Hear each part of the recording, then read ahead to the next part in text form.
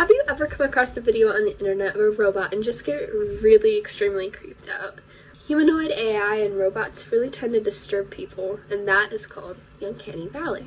Now, Uncanny Valley is when some kind of entity or thing looks human, but something's just off. So it could be like their eyes, nose, like mouth, the way they talk. Their limbs could be elongated, or they could have no limbs at all. The person who came up with this idea is Masahiro Mori, a robotics professor, in 1970 in his book, Bakumi no Tani. The book title literally translates into Uncanny Valley. What Mori thought was the original reason for this was when a robot looked more human, people tend to be more empathetic and caring. However, when the robot surpasses the fact of looking human, it just turns people to be repulsed by it. The more the robot looked human, though, the more that people would have turn in positive results. Now, there are other theories as to why we feel off about sort of things like ambiguity and mixed elementals, but the main theory that why we feel this way is because something in our evolution caused us to fear it. Now, it could be something like a predator was trying to look as human as possible, or even something that would mimic us just to lure us somewhere and, kill us. But so there are many examples that genuinely really creep me out. The one that is like the icing on the cake is the I Feel Fantastic video. I feel fantastic. Hey, hey, hey. You feel fantastic. Hey, hey, hey.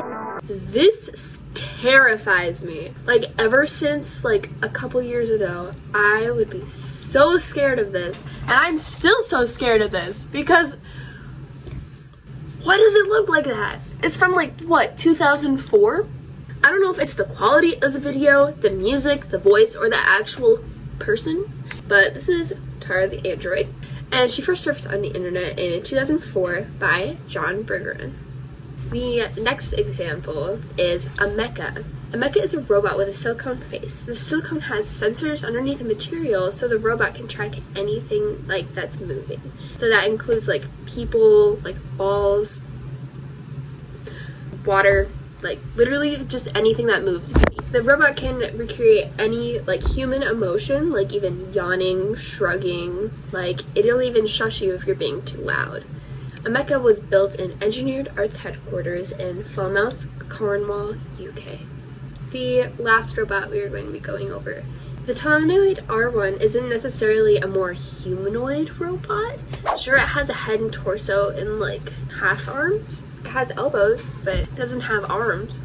This Geminoid reminds people more of a fetus than an actual human. So Talanoid R1 was made in August of 2010. It is 80 centimeters tall and is used for communication. It can relay messages to its owner. It has no sensors, so it thankfully wouldn't know where you are. Which, if I had that ugly thing in my house, like if my mom ordered that off Amazon and was just like, oh my god, look what I got, sweetie, like now your friends can talk to you, like, I'm jumping out a window. This thing really gives me the creeps. Anyways, that's all. Bye.